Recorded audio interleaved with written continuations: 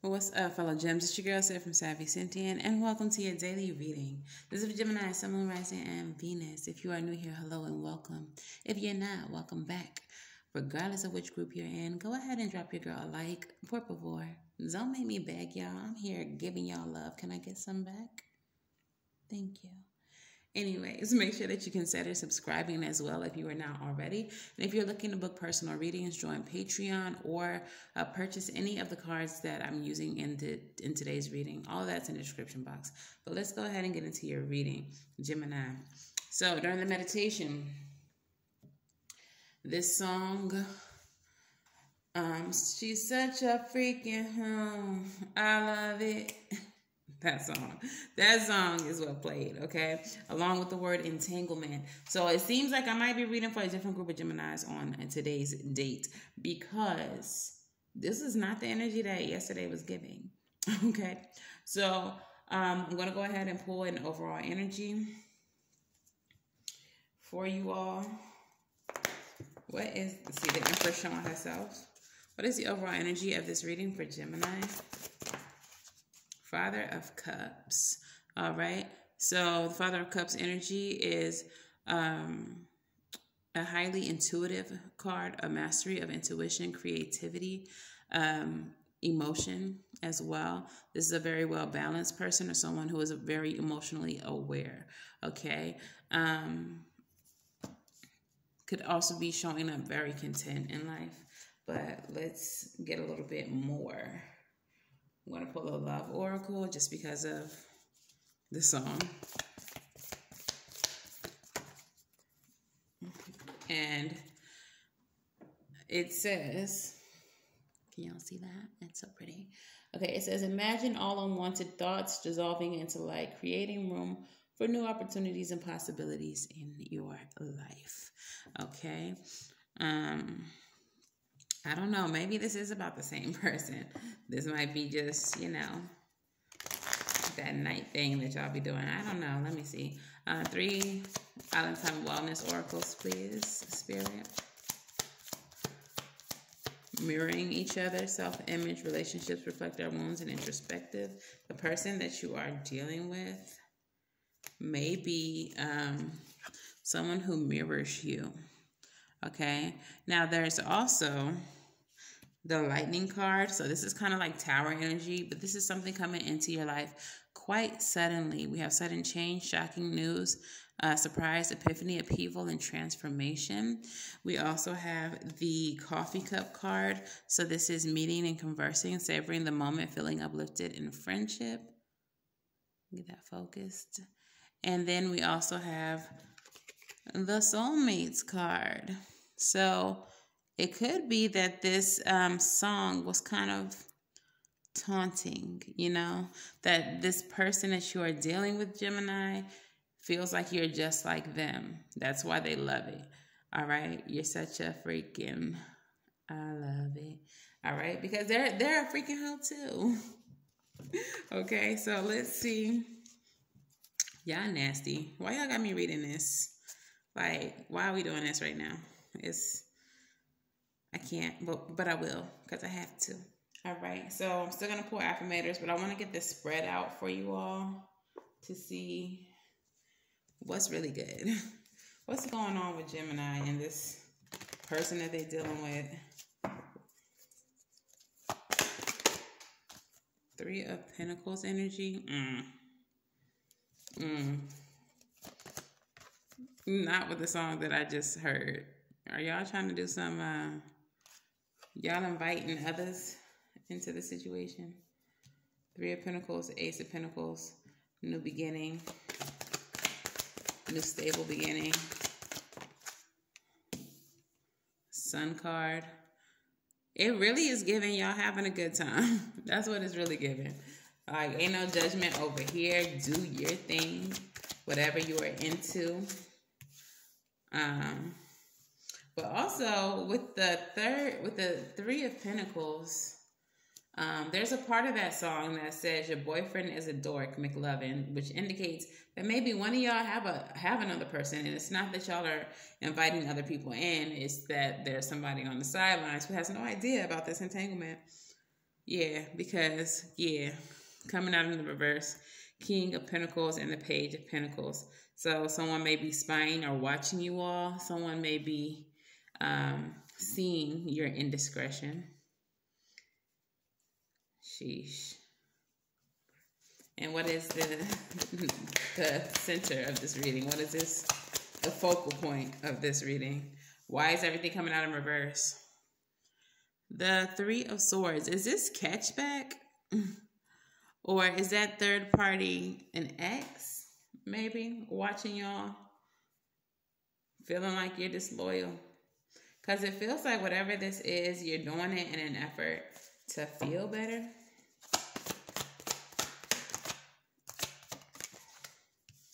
Five of Swords in reverse, giving up on something. Feeling like there's no need to continue fighting over something. Fighting for something. Four of Swords, rest and recovery. Yeah. High Priestess, secrets, mysteries, intuition, sexuality, sensuality. Nine of Wands, resilience, pushing through obstacles. So this is a story that I'm getting, y'all. I feel like some of you all have gotten into this entanglement while not completely being out of a relationship. But the relationship that you all were in was something that was very painful for you, okay? Or it may still be painful for you. But you really have gotten to the point where you don't want to fight for it anymore. You're giving up.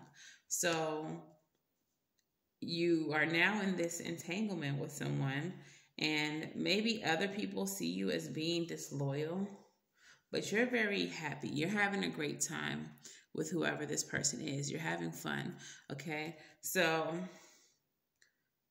you may feel like you're being disloyal, or other people may think that you're being disloyal while not knowing that the relationship is pretty much over and you're just doing you, okay?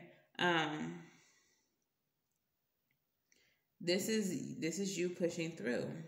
This is how you're choosing to deal with the pain, the grief of the relationship. You're choosing to go out and have a good time.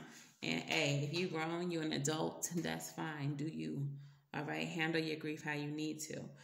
But let's clarify this King of Pentacles with the sword, Page of Swords in the reverse. The person you're dealing with may suspect, or you may have even told them.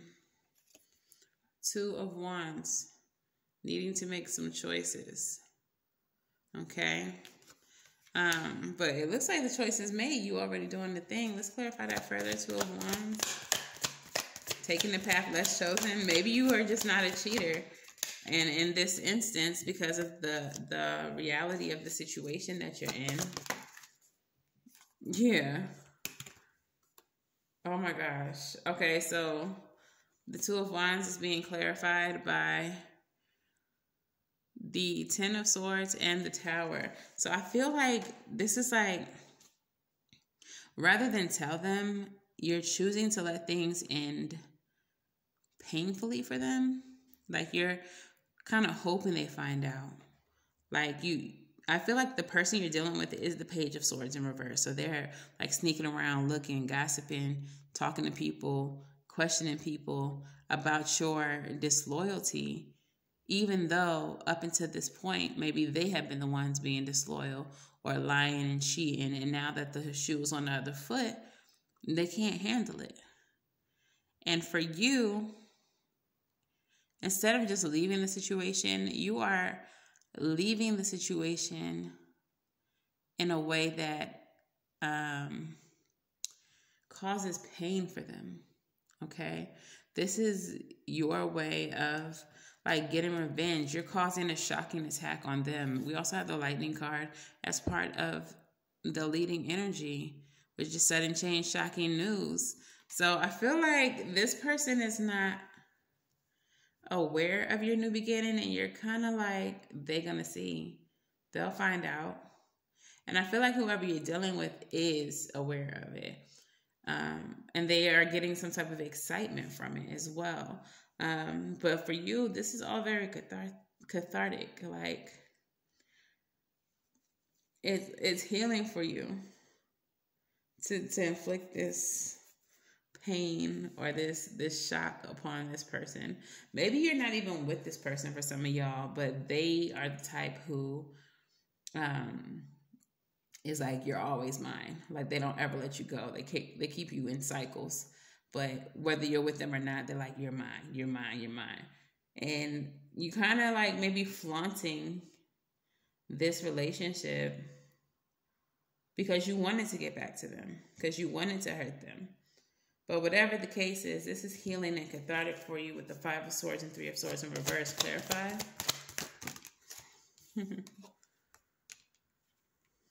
Oh my goodness. You are playing to your strengths, Gemini, for real. We have the Strength card and the Queen of Wands, Leo energy, fire energy here. So some of you all may have a fire rising, a fire Venus, but you are tapping into that that Queen of Wands energy, that sensuality, that charisma that all of us Geminis have. But you're tapping into that, and you are using that to get what you want. And in this case, what you want is to be healed. It's giving very much getting up under somebody else to get over this, whoever this person is. Okay. I mean, to each his own. Carry on. Carry on, friend. But yeah, and it is giving you, you know, the recovery that you want.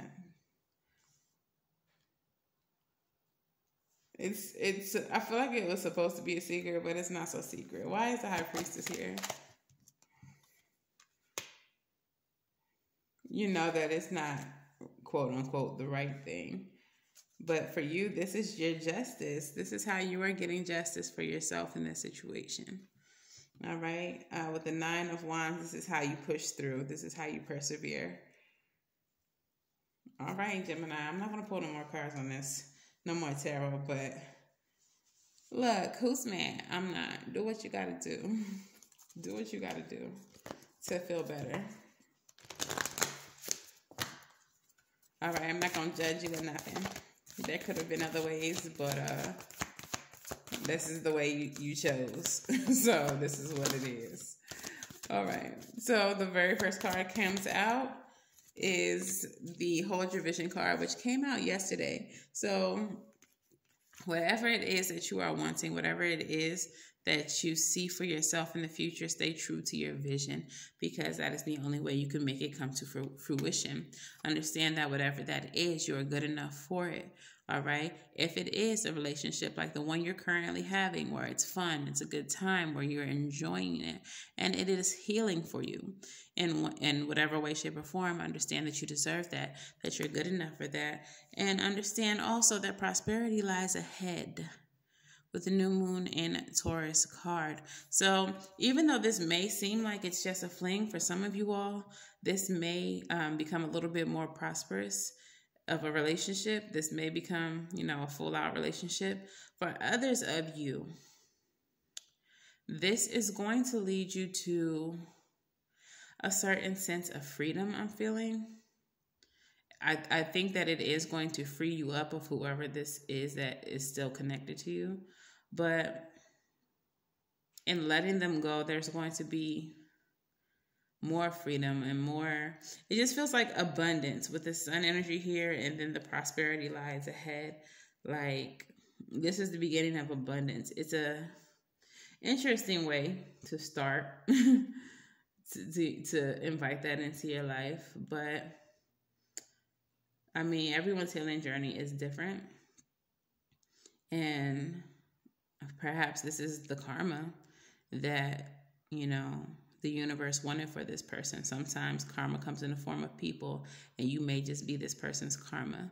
All right. Maybe they will do better in the future about treating people right, but they didn't treat you right, and now you are living on their ass. Okay. So let's go ahead and get some rebel messages. Rebel, talk nice or don't. I don't care, but please tell Gemini what they need to hear.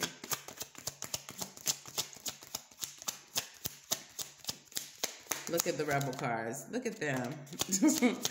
They love to try to gather you. I'm over here just co-signing your foolishness, and the rebel card said no. No. Absolutely fucking not. All right? So the first card says, don't look at anyone. Don't talk to anyone. You need some fucking alone time, and you know why. Rebel thinks you're doing too much. Like, they over here judging you. I personally don't. I'm okay with what you're doing, Gemini. But Rebel message said, you're doing too much. Go sit down. Go spend some time alone. All right. The next card says, shit is going down with your job. Ooh. For some of you all, this could be a workplace romance. I need you to focus, camera. This could be a workplace romance. Evaluate, change your perspective, or fucking quit. But also, this could be your job as a girlfriend, your job as a boyfriend, whatever the case is. Perhaps it's just time for you to not do all of this that you're doing that I'm co-signing and cheerleading for. Perhaps it's just time for you to reevaluate, change your perspective, or fucking quit. Just leave them alone altogether. Maybe it wasn't necessary for you to stoop down to their level. However, didn't it help you heal? I'm not opposed to what you're doing, Gemini. I'm sorry. All right. And finally, the last card says shame, regret, and guilt. Those are just bullshit. Forgive and let that shit go. So the Rebel is saying, forgive this person and let them go. But doing all this extra shit, nah, go sit down. But I'm saying, I'm not mad at you, Gemini. I'm not mad. Okay. So let's pull an affirmator for you, advice, and a postcard from Spirit. All right, that's your affirmator. Let's pull your advice. Advice for Gemini.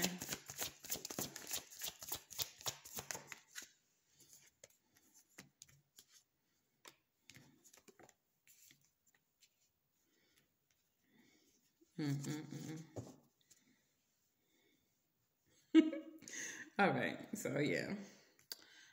Postcard from Spirit. What is your postcard from Spirit? So I'm going to start with the advice because it is also giving judgment. So there may be some different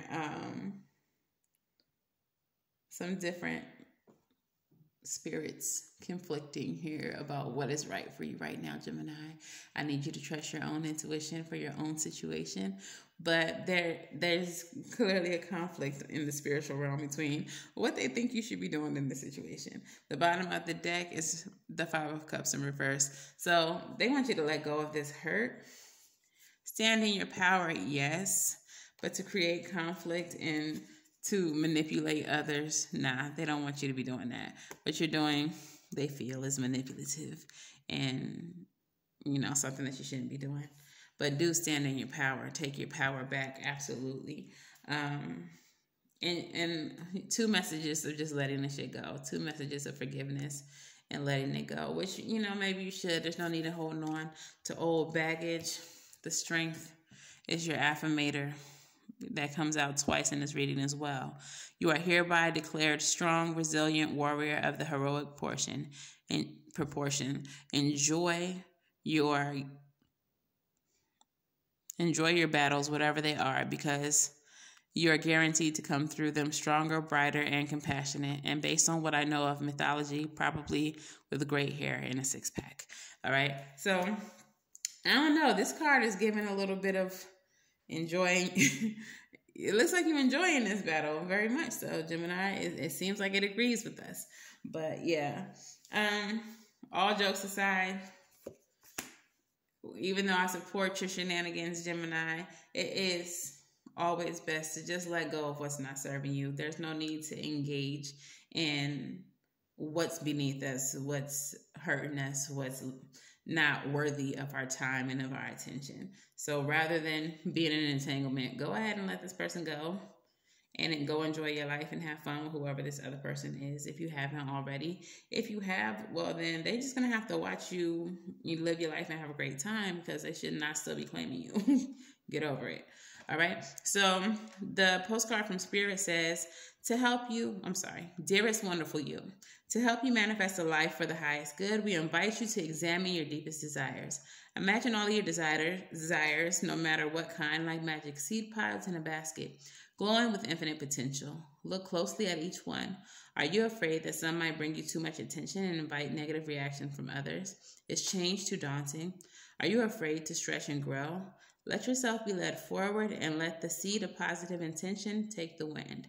Your desires count and you are worthy of them. They are essential for co-creating your world. Did you ever consider that when a desire comes from deep within you, it might be spirit moving you to create something beautiful to share with others? Some desires are infused with miraculous powers to move the heart and influence the world in ways you can't possibly know. We know you and love you so deeply and are so happy to support you. Okay, so that is your postcard from Spirit, and that is your reading, Gemini. If this resonates for you, please let me know how in the comments below. I'm here for all your shenanigans, so please tell me about them in the comments because I'm ready. All right, please make sure that you like, share, and subscribe. Until the very next time I read for y'all gems, I'm wishing you all love and light and everything right. And I'll see y'all in the next one. Bye.